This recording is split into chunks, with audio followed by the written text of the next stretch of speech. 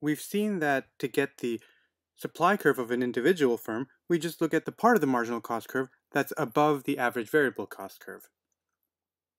So how do we get the market supply curve?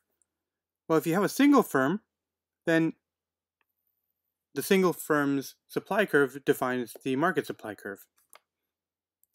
If you had two firms, let's say they were identical, well, you just add them up. In this case, you would just double all of the quantities. So at the price of 13, the single firm provides a quantity of 10. So if there were two firms, you would get a quantity of 20 at the same price of 13.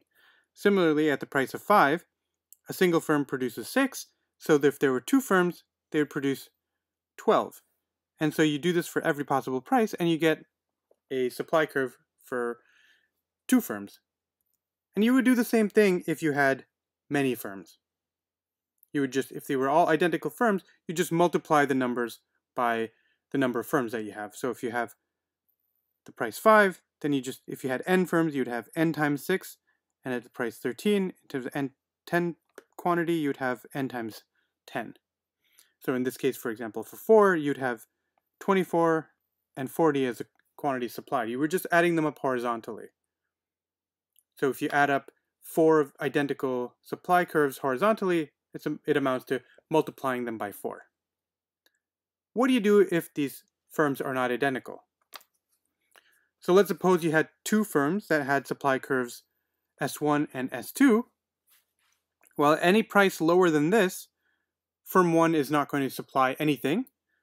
Only firm 2 is going to supply. So the market supply curve is just going to follow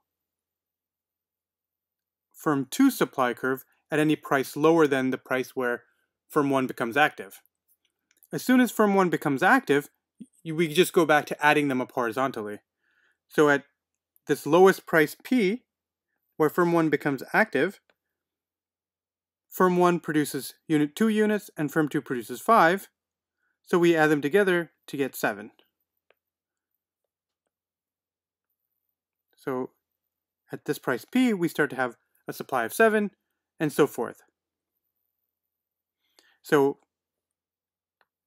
let's say P prime is this price right here. We've got 5 units from firm 1. We've got 9 units from firm 2. So in total, we've got 14 units. So that's the point through which our aggregate or total supply curve passes through. So just adding up the supply curves horizontally gives us the market supply curve.